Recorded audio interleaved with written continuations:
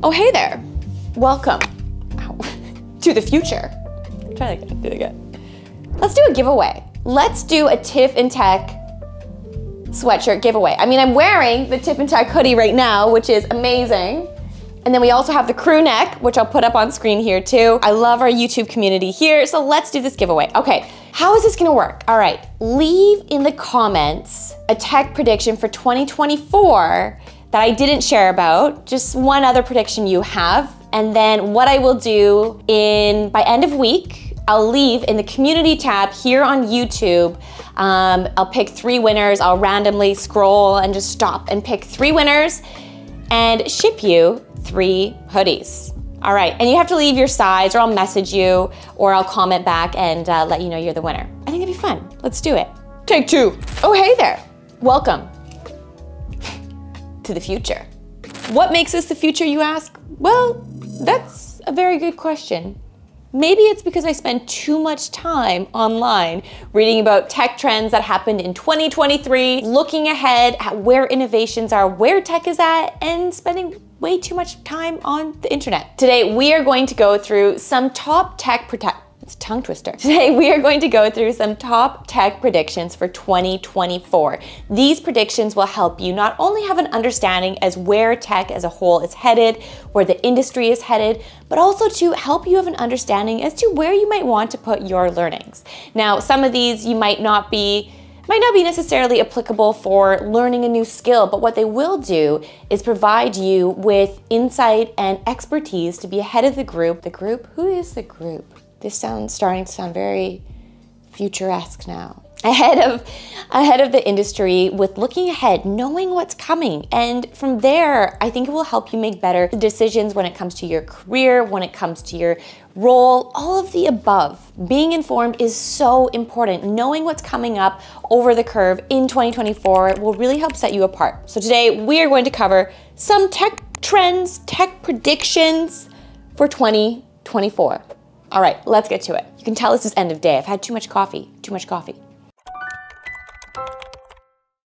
The first tech prediction I want to share with you is actually not one of my own, but we are leaning on industry, people who have been in the industry for decades, which I cannot say I've been in the industry for decades yet anyway. But no, I'm leaning on someone who has years and years and years of experience, which is Amazon's CTO. Now, I don't know, I was reading his tech predictions for 2024 recently, and I thought it was really interesting because there was a lot on there that I agreed with.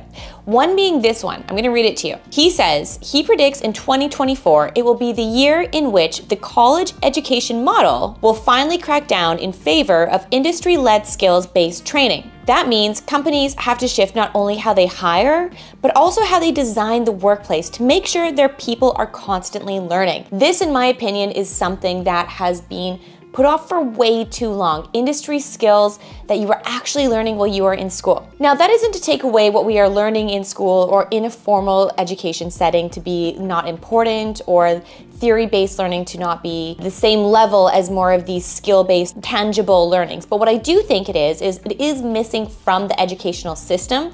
And then we get into the workforce, and too often we're like, now what do we do? I learned theory. I didn't learn practical, hands-on skills that I can take, or tangible things I can actually take into my job. So by introducing this earlier on when you are in school, I think this will really help.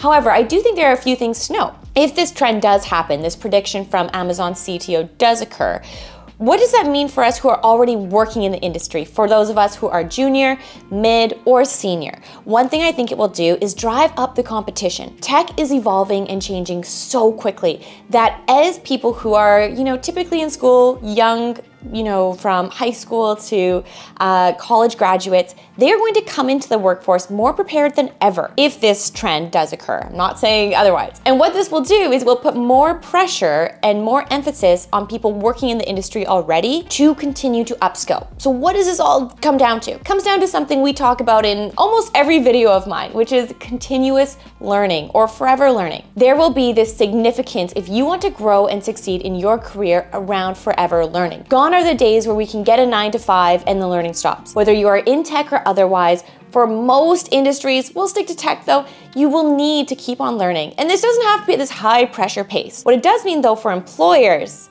is good employers and things to look for when you are looking for an employer are, do they offer learning credits? Do they offer learning time? What is the budget for buying courses at your work? That's very key. Next up, I predict in 2024, we are going to see huge breakthroughs with quantum computing. I mean, this is really based on all of the breakthroughs we've been seeing in 2023. I have up on my screen here, do you remember back in June, we're going way back now, IBM came out with an article or shared about an article with Forbes that says IBM achieves breakthroughs in quantum computing. Back in June, they were sharing some major breakthroughs they made with quantum computing. And this hit the internet, you saw it pretty much everywhere you looked. There were some major breakthroughs made. So what was this problem that IBM's quantum computer solved? Well, for the first time, they used their quantum computer to solve a problem that would stump the leading classical methods. So this basically is an accomplishment that would mark significant milestones in the path towards useful quantum computing systems and software. Now, for those of you who aren't as familiar with quantum computing,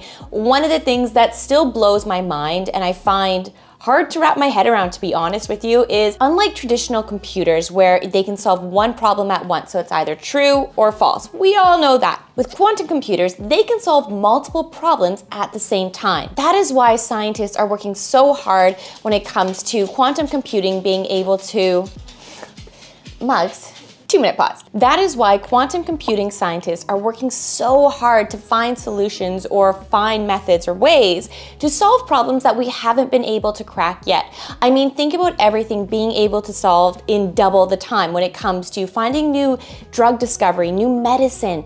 That has the potential to solve so many or find so many cures for different diseases or ailments. It's going to completely change everything. Now, why 2024? Well, once again, looking back at all the major breakthroughs from 2023, I think this is going to be our year for quantum computing. Equally with all the positives of quantum computing comes some things that have scientists a little weary. One being the potential for quantum computing to break encryption. Now, I don't think this is something we will have to worry about in 2024 or maybe ever, as they are working on putting a lot of safeguards around this. But here is what they mean when they say that quantum computing has the potential to break encryption and why it is so important. At least that it's being thought about right now. If quantum computing is able to break encryption, which essentially means solve encrypted passwords or different things like that, I mean, first of all, our security systems would completely go out the window from everything from medical, banks, etc., which would be catastrophic to say the least. The other thing though, if it had the potential to break encryption before we found a solution for it, it would mean that I don't even know how we could go back from that. So scientists are working on putting safeguards up for that this does not, quantum computing does not get used in this way. Only time will tell. There's a lot of theories on both sides if or if not this will happen. I think regardless, we are far away from quantum computing getting to that point, but it is a very interesting thought. You know how they say on TikTok, for those of you on TikTok, they go, my Roman Empire. And if you're not on TikTok, I don't blame you. But basically what it means is something you think about all the time. Quantum computing getting to the point where it can break encryption, that is my Roman Empire. That is something I literally will just be going to the grocery store and it'll just pop in my head. I'm like, can you imagine if in my lifetime it gets to the point where it can break encryption? Like, what would that look like? How would the world react? I don't know, curious to get your thoughts on this. Maybe I'm crazy on it. I read a lot about quantum computing and I think it's very interesting. Curious to hear if you do too. All right, you know there had to be a tech prediction in here around artificial intelligence, specifically generative AI. Of course there did. I mean, come on, it's a list for 2024. I had to include it. And I thought, what am I going to include around generative AI? Because when you look back from where we were a year ago to now, not in my wildest dreams could I have predicted what would have come. I mean, a year ago, ChatGPT just celebrated its first birthday, which is pretty mind-blowing when you think about everything that has come from that, both good and bad. What are my predictions for generative AI when it comes to 2024? Are developers going to become extinct? Data scientists gone? I mean, can we all just move to Mexico and call it a day? Well, I think we might be a little too soon for that, but curious to hear your thoughts if we will even get to that point. Leave down in the comments. Let's have some good discussions around it. But where I truly think generative AI will get to in 2024, let's focus on some tooling. I think it will really be more specialized and honed in for different career paths. So I think when it comes to software developers or data scientists, we will start using generative AI tools anyways is part of our workflow. It will be almost unheard of if you are learning a new skill, if you are building a new app, to not use generative AI. I think by the end of 24, if you're not using generative AI at some point in your build process, you will be behind. That's a pretty bold statement. So I'm happy to have conversations around this in the comments. The other thing I think generative AI will really exceed in 2024 is content creation. I mean, am I going to have a YouTube, career in 2024? Thank goodness I still work full-time in tech. What I think around generative AI and content creation will happen though is I recently saw it was Pika Labs who shared with the world now, 2 Stanford grads, that you can now input text, so input a prompt, and it will make this beautiful visual video or this beautiful video. And I'll put it up on screen here. You can literally type in whatever comes to mind, and if you want it to be realism, cartoons, drawings, you now have a video. I think that's gonna be so useful for content creators, or even myself. I can see me using it a lot when it comes to explaining technical things or wanting to have some real world examples. But when you think about the other side, for animators, for video creators, what does this mean for them? I think they are going to go through a lot of these pains that we went through in 2023 as developers around generative AI. And I think as generative AI continues to evolve, different workforces, different work fields or industries will feel these pain points that I think honestly the tech industry was one of the first ones to really experience. Not necessarily for loss of jobs, the first to experience with AI, but the first to have to learn to really grow with it. We really did, as tech, as a whole in tech, had to learn this past year to grow with generative AI and to start using these tools at a very quick pace. 2023 was a year. All right, those are my top 3 tech predictions for 2024 to stay ahead of the game. We got this. We are all here together doing this.